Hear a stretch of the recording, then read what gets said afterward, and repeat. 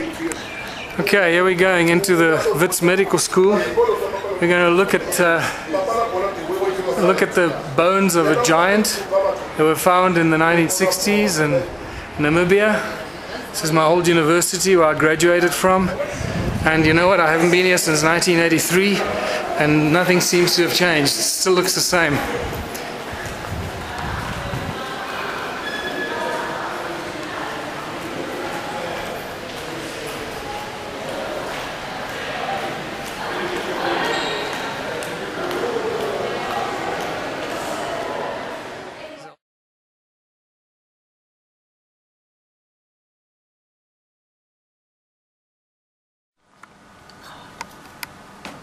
How about that?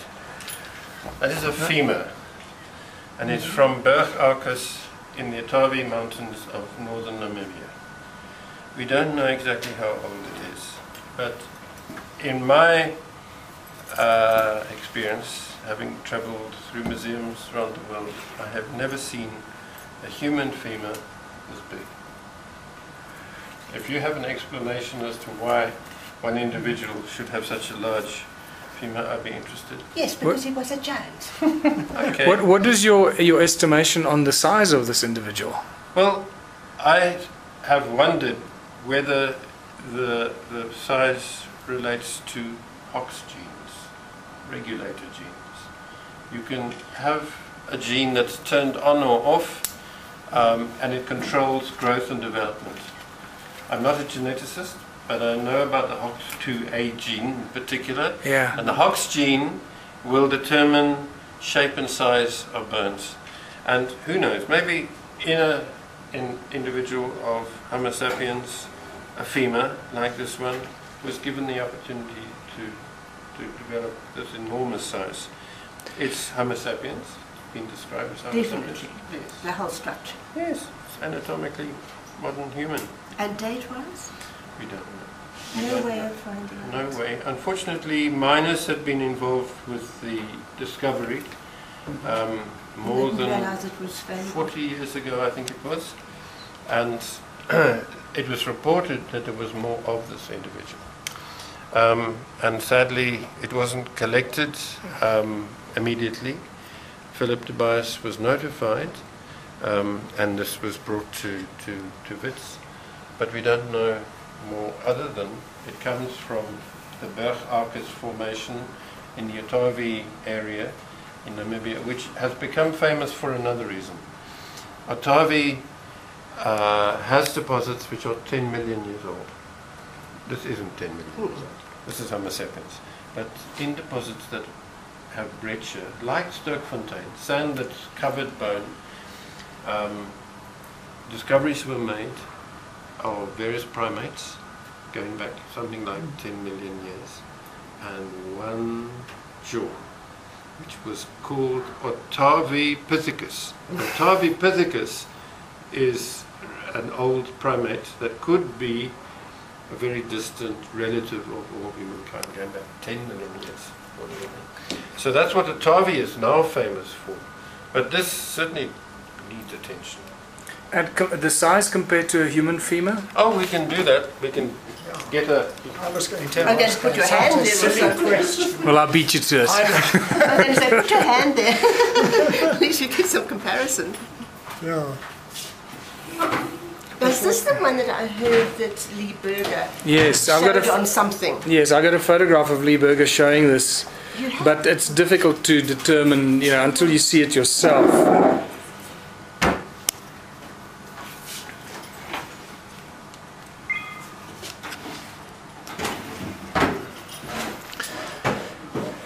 So you say that it was found in sediments that were determined to be about 10 million years old. That's in the case of Otavipithecus. Otavipithecus, not this one. Okay. No. Okay. We don't This is know recent. how old it is. Here's for comparison.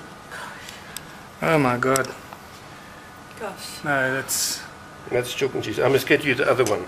Corresponding. So I mean, it's like twice the size. Oh, it's more. Yeah. It's more than twice the size.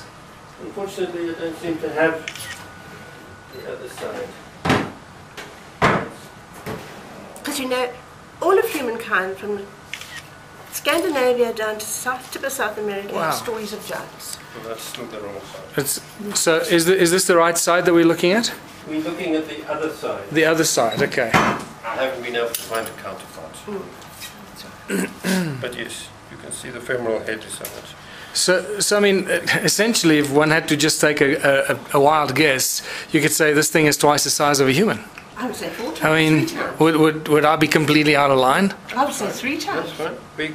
We can do this. And we do that, and we say twice. Twice the size. Yeah, but it's not, because its actual volume is a lot more than twice. I would say yes. 3 or 4 times. In terms of the dimension of the femoral head, it's in the order of twice. Twice is this, twice this, twice this, in all directions. But you're right, volumetrically, It's the 4 times. femoral head would be bigger. So he could be 4 times the height. Very big. Shit. Let's Wow. overdo it. Say it twice. Twice is good enough for Twice is me, you big know. enough. I don't know So anybody who's twice basically, that size. so we're dealing with potential evidence here that there were humanoids or human-like beings running around here that were twice the size of what we are today. Large humans, and I would say within the last 100,000 years. I would guess, because we've got archaeological evidence for the presence of Homo sapiens, the species to which we all belong, within the last 10,000 years. And I'll show you one skull from Border Cave, which is near Swaziland, the border between KwaZulu-Natal and Swaziland. That's in the order of 10,000 years. We've got good evidence for our species, Homo sapiens, within that time frame. So I would say that this is less than 10,000. But only 10,000. This is a skull thought to be Middle Stone Age, in the order of 100,000 years or slightly less, from Border Cave on the boundary between KwaZulu-Natal and Swaziland. Raymond Dart and Philip de Buys were involved with excavations at Border Cave. We know from the artifacts that this was a time of innovation, with new stone tools being used within the last 100,000 years. Peter Beaumont worked at the site. The skull had been found in the course of the early excavations. So this is really a specimen of Homo sapiens which is not unlike modern Homo sapiens that we have today. If we had a femur, I should think that the femur would have been similar in size to what I'm holding. We're currently doing a DNA project on this skull. We had 3 colleagues from Sweden, from Uppsala University, and we sampled milligrams of bone of this skull. And we had a clean laboratory. Normally what you do is you take the fossil to a laboratory and you work in ultra clean conditions. What they did with us was to bring a clean laboratory in the form of a tent. We had a tent situated there. The skull went in, and it was then under sterile conditions, and we sampled a few milligrams of bone, and we are hoping to look at DNA of this individual. We haven't got the results yet, but ancient DNA has been found, for example, in Neanderthals in Europe. As old as that, though. So is there a reason why they haven't tried to sample DNA from the big femur? Would you like to work on it? Happy to have you as a collaborator. I've got some friends that have got labs that do DNA sampling. This has been understudied. I don't think that it's been studied in great detail. It's really unfortunate that we don't have more of it. Yeah. But it's worth pursuing. So would you be prepared to go down that avenue? Of course. Take a leadership in that research? Well, we'd collaborate. Totally different subject. But he also dealt with a skull at some stage. Yorick, alas, poor Yorick, I Yes. knew him well. Yeah. So there's a quick question I want to ask you while we on this skull. What is your take on the Boskop skull? That's the other one I asked. Yeah. There is certainly a lot of variability in the species that we call Homo sapiens. And in the time of Robert Broom and Raymond Dart, various individual specimens were classified. And so there was a Boskop type named after one specimen, which we don't have here. Yeah. There were other varieties, and we now recognize it today to be part of the variation expected within a single species. But particularly Robert Broom was keen on the boscopoid and other varieties, but we don't use that term anymore. Yeah, okay. I was fortunate enough when I was at the museum, they took it out. I went with a friend of mine who's a professor at the university there, and they opened it up. They brought it from a box in the vault, and it's not even on display. So I was really sad to see, just like this bone isn't on display, to show, wow, look at this amazing stuff we got here. Okay, well, what we are planning to do in our new vault, which will be on the main campus of the university, the Witwatersrand, we will have the opportunity to have some specimens in cabinets, so we can have dignitaries and the general public coming in on occasion to see special objects. And I'll show you the tongue child, which we also have in the little vault. This is a serious vault you've got here. This is fantastic. No replicas of them for the public. Oh, it's true. We do that. You must We do have that, a museum. This is too valuable. Well, it is special. And Because you haven't researched it yet. You really don't know enough about it. Like DNA and aging and things like that.